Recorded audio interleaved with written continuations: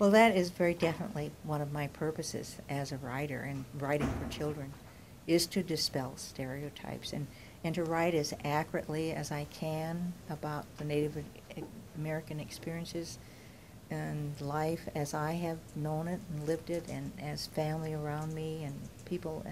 That's the only way I can do it. And so I am very deliberate in that. That is one of my purposes, to be accurate and to dispel stereotypes. But they're still there.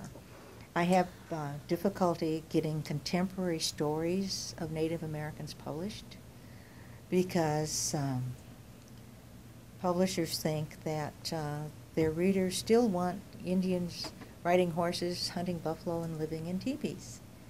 And so when you write a contemporary story, particularly if you're writing about problems on the reservation with the alcohol and the drugs and all of this kind of thing, they don't want to read that about Indians.